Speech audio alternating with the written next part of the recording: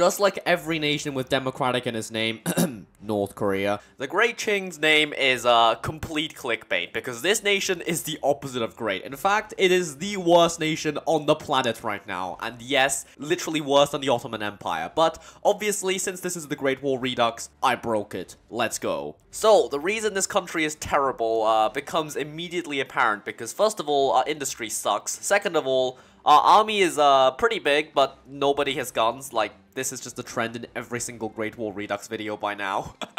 And also, yeah, national spirits, low legitimacy, purchase restriction. Oh my god, look at all of this. 75% consumer goods factor. Oh my god, we don't have any factories. I think we have like one factory for construction. Okay, yeah, immediately building military factories because yeah, we have 6 mills. That's kind of terrible. And the reason why this is terrible is because we have a revolution on the horizon as well. If this wasn't bad enough already, we're gonna have to suppress a revolt. I don't think we're gonna be able to suppress any revolts with this trashy army, but don't worry, I do have a plan. Let's also not forget to put on the equipment design and give us like a tiny bit more efficiency cap. Research, we're gonna put one into machine tools, and the other one I would normally do construction, but we have 1 civ, so construction's not gonna do anything. So instead, this research slot I'm gonna use to get a few more buffs on our equipment, like soft attack over here. This is gonna be very useful. Let's just get 5 soft attack on infantry. Focuses, we're gonna go immediately down here, grab these mills, because we need a lot of equipment to suppress that revolution. I'm gonna send my army over to the capital where I'm gonna organize it, and 5 speed, go. Oh yeah, by the way, because of our 1 trillion problems, we don't get any PP gain, like, at all. So, yeah, no PP for us. I literally can't do anything. Okay, so right now we have 35 divisions, but they are literally 35% equipped, which basically means they are utterly useless. So what I'm gonna do instead is switch all of them to the good infantry template, and then we're gonna click the consolidate button over here, which basically turns these 35 divisions into 9 divisions, but at least these now have equipment, so they are no longer useless. I'm gonna try and train a couple more divisions, but you know, we don't have equipment, so, hopefully we can get these divisions out before the revolution, which I think is, like, in a year and a bit. Yeah, we're missing 3,000 guns, which isn't a lot, but our production sucks. Bro, this entire massive country can only produce 1 single piece of artillery per week. Like, oh my god, our production is honestly so bad. Normally, researching with these design companies costs political power, but, I have no political power, so it's basically free. Okay, that's like a weird bonus, I guess. I just looked at my laws, and we are stuck on free trade, which means goodbye to all our resources, and we also have this terrible economy law. Oh my goodness, and I don't have any PP to change out of them. I'm starting to see why the Qing dynasty collapsed. Yeah. Okay, we got those military factories. Let's go over here, grab some civs, and fix the payment of indemnities national spirit along the way as well. So we've gone from making 1 artillery per week to 1 artillery per day, which still sucks, but it's way the hell better than what we started with. Now we're gonna come out of our deficit in like a reasonable amount of time. Oh, there we go. Second Guangzhou uprising. This basically means we have another 140 days until the Xinhai revolution happens. So, yeah, this is a ticking time bomb now. We gotta get ready before that. Okay, it's now less than a month to the uprising, so I'm gonna start organizing my front lines. Basically, the rebels spawn in this tile, and this tile. If we don't take them out within like a month, the entire country just explodes. So, yeah, that's our deadline, basically. Okay, the revolution is 2 days away. I've given this army this field marshal here, mainly because he has the engineer trait, which gives 5% attack on rivers, and yeah, there's like a crap ton of rivers over here. We're gonna be attacking across rivers a lot, and hopefully we can crush them before our country implodes. There we go, 3rd of October. Obviously, we're gonna choose to play as the Qing dynasty, and we're just gonna immediately push in. And because earlier I consolidated my divisions, these divisions are now fully equipped, so they do actually have some decent soft attack, and these revolutionary divisions aren't the greatest, so hopefully we can break them. Okay, they are now down to 1 tile. I'm gonna do the 1 division army force attack trick, and that's gonna give force attack to all of our divisions. All we can do now is literally just pray, and Tibet's declared their independence. Bruh, okay, sure. There's nothing we can do about that. And just like that, Wuchang has taken the end of the Xinhai Revolution. The glorious Chinese Revolution has lasted like less than a month. I'm pretty sure the devs have actually nerfed this revolution for the Qing multiple times, but that's not gonna stop me. We just broke the revolution. It's done. Like everything. Our troubles aren't over though, because Mongolia is going to declare independence any moment now. So what I'm going to do is go over here, make a new division, and we're going to do 1 battalion horses, go convert all of our divisions over to the horse division, and line them up on the Mongolian border. Okay, let's go for a horse ride around Mongolia then. Whilst the Mongolian army is over here doing God knows what, hopefully we can just walk around the army, and yeah, we've taken their capital. Nice. The greatest enemy of this entire campaign is literally Tanutuva. We've now taken all Mongolian victory points, and they've still not surrendered, so, I guess we just gotta walk around Mongolia now. This is very fun. This is very interesting gameplay here. Hey, let's go. Mongolia finally surrenders. There we go. Mongolia retaken. Look at the awesome Chinese-Tuvan war. 0 casualties on both sides. Tanutuva has no divisions and no factories. Awesome epic war here. Tanutuva capitulates. There we go. Tanutuva and Mongolia both reclaimed. I can't reclaim Tibet at the moment because first of all, I can't justify war goals yet. And second of all, they got a British guarantee. Screw you, UK. But we will retake them in the future, right then. Guess we just gotta prepare for the Great War now because remember, we're still in the Great War Redux. We may have stopped our own country from imploding, but Europe is still gonna implode. So, we gotta prepare for that. And it's already March 1912 and I've basically got nothing done. Oh no. Okay, Southern Factories is done. That's the industry branch completed and the payment of indemnities is gone. However, after our revolution, we have received even more terrible national spirits. First of all, recovery after revolution. This thing sucks, like, a lot. We also now have army corruption. I don't know why. I crushed the revolutionaries in like 20 days, but my army still got worse. Great War Redux logic. And also, I now have hyperinflation. I don't know why. The revolution lasted like 2 seconds. I don't know why I suddenly have hyperinflation, but I guess gotta deal with that. And the only way to do that is over in the political branch, so let's go down there. I just tried to start a production line for trains, and apparently my military factories have stopped working. Like, I'm not even kidding. My military factories have literally stopped functioning. I don't know why. I think it might be the recovery after revolution national spirit, and it's screwing something up, but yeah, not only is our country bad, it's literally broken. There's nothing I can do. Okay, I guess I just have to wait then. Oh my god, this freaking mod, honestly. Well, since our military factories literally don't work, I guess we build some civs. Yeah, there's literally no point building mills right now. They literally don't work. Hey, let's go. Dockyards actually work. We can make a few convoys. Dockyards actually work. Okay, let's send our navy out to exercise. 2,000 years later. Okay, recovery after the revolution, national spirit is gone. Does that mean my mills work? My mills work! Well, okay, let's get producing. We really need to get producing. We literally lost 2 years of production. I was just looking at the artillery tab, and improved artillery has 15.3 soft attack and 10 defense. And howitzers have 15 soft attack and 3 defense. They nerfed howitzers too? Oh my god. Okay, apparently howitzers are trash now. This is no longer howitzer redux, it's artillery redux. We gotta research artillery now.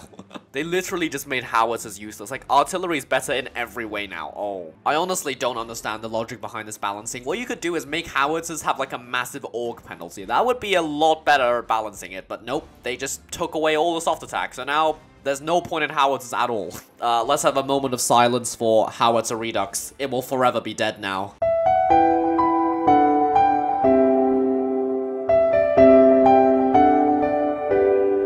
Oh, Franz Ferdinand assassination. That means World War I's gonna happen.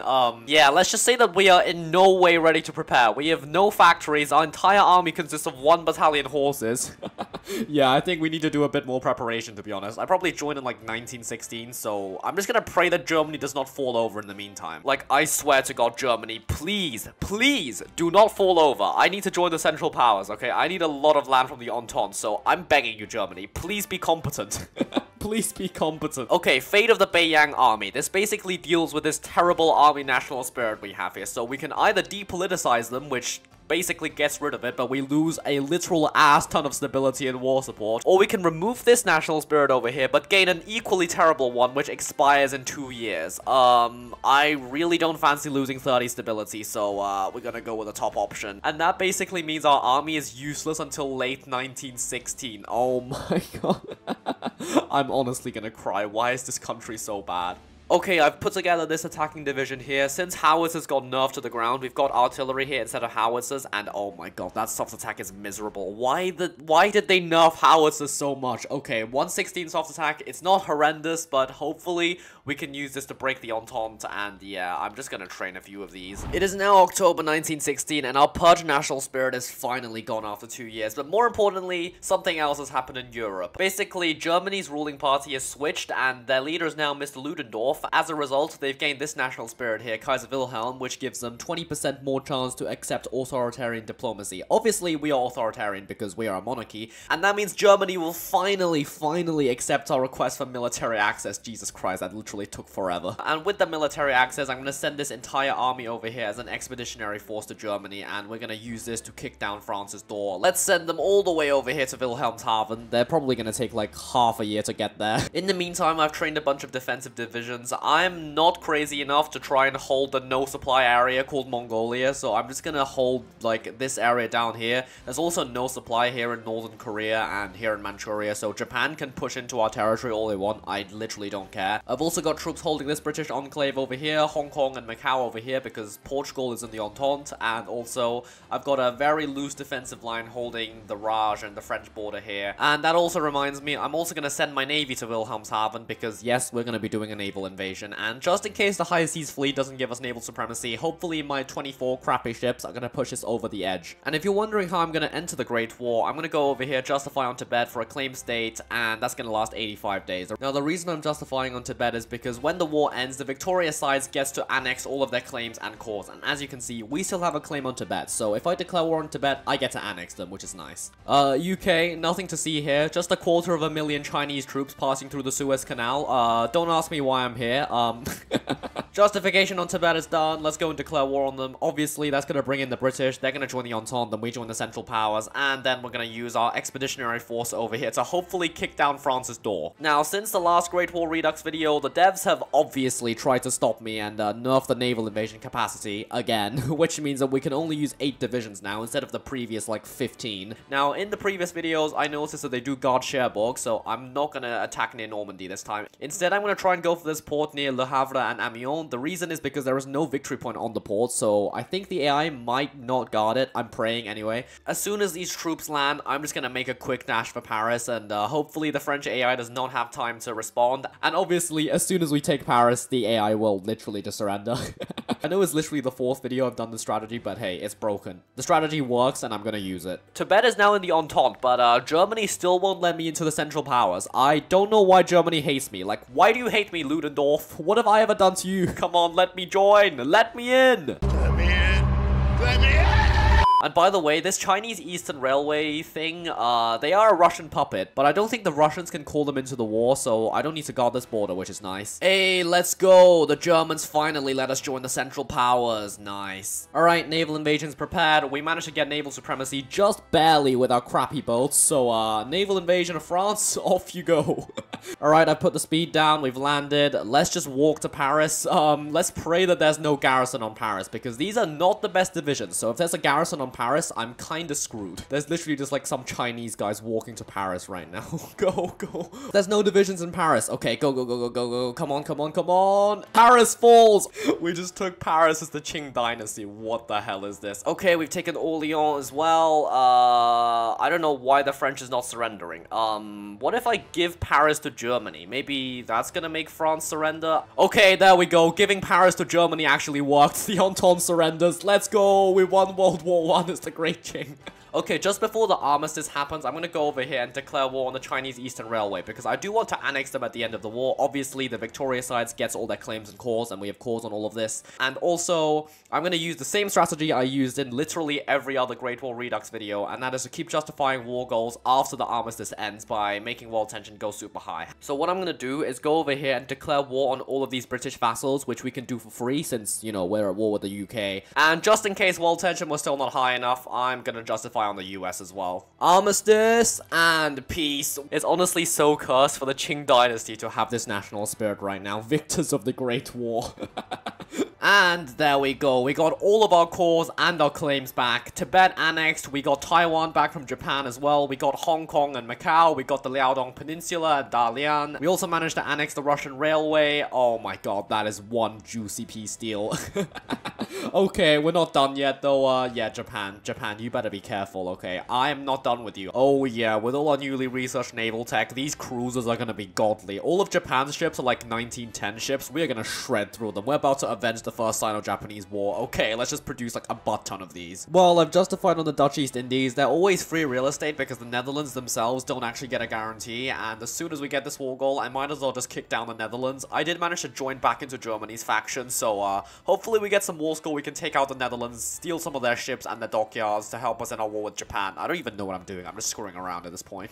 Okay, absolutely disgusting peace deal. We partitioned the Netherlands with the Germans, so now there's just like a bit of the Qing dynasty in Europe. I know, it's cursed. We also annexed the Dutch East Indies, except for Java here, which I couldn't afford to take, so they're just independent now.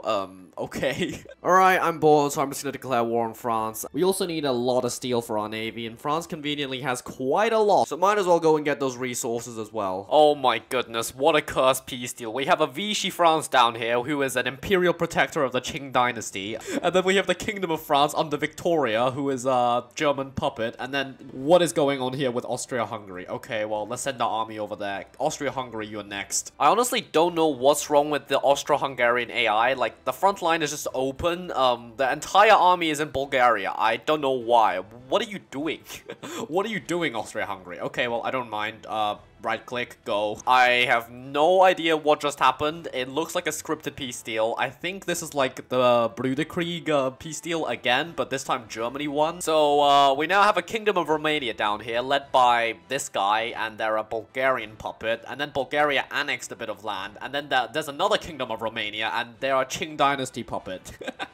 Oh my goodness. Okay, well, let's go invade Ukraine then. When I ask you who does Eastern Ukraine belong to, the Qing dynasty, obviously. I think we've messed up Europe enough, so let's go back here and do what we were originally gonna do, and that's take down Japan. I would like to sincerely apologize for these borders because there's two kingdoms of Romania. They're not connected. They're separated by another kingdom of Romania. There's a kingdom of Ukraine, a kingdom of Poland who's in Ukraine, another Ukraine, and like two Belaruses, and then I don't even... I'm honestly so sorry for these borders. Mandate of Heaven Folk is completed, and that's actually unlocked decisions, which let us revoke concessions from the Great Qing, which basically means that we can go over here and, like, beg Germany to get the hell out of Qingdao. Please say yes, Germany. Please say yes. And there we go. We got it back. Let's go. Oh no, Bulgaria is going to war, which means Russia is in, and that means... Oh my god. Okay, well, I guess World War II is happening in 1922. There we go. War justification on Japan is done. I also did a few false justifications over here just to bait out a few guarantees because I really don't want to fight any other country. So yeah, Japan didn't get a guarantee because these other countries all wasted their PP guaranteeing whatever the hell these are. Okay, we don't have to fight anyone else. What I'm going to do is split this fleet into two task forces, and then we're just going to convoy raid here. We should be able to shred through the Japanese Navy because our ships are like the most modern design, and the Japanese fleet are just like outdated pieces of crap, so we should be able to get through it. Yep, we're definitely shredding through these Japanese screens. Oh my goodness. Oh my god, look at the Japanese fleet just go down. 40 Japanese destroyers gone already. We've only lost 2 ships. Japanese Navy is getting decimated. We're getting battleships as well now. The Japanese Navy is honestly just no match. Look at the insane amount of ships we're getting. Yep, this is what I call revenge for the first Sino-Japanese war. We got the Japanese pride of the fleet. Yeah, these dreadnoughts are no match for my light cruisers. Yeah, light cruiser spam is definitely the play. Within the first month of the war, the Japanese Navy is down to 30 ships. This is honestly the reverse of the first Sino-Japanese war. Yeah, I think we've already won. Let's just declare victory. Okay, right, I'm gonna naval invade Korea, get rid of all of these troops, and then we go after the mainland. All of these Japanese troops in Korea are dead. I honestly over-prepared for this war. I mean, is this even a war at this point? We're just like walking across Japan. There is no resistance whatsoever. And there we go. Japan is once again a subject of the Qing. Century of humiliation, avenged for like the 10th time. Now, at this point, I could join the Germans and go to war with the Russians and reclaim Outer Manchuria, but it's 1923. I've honestly had enough. This is now the 4th time I've completely broken this mod, and I think it is time that I declare ultimate victory.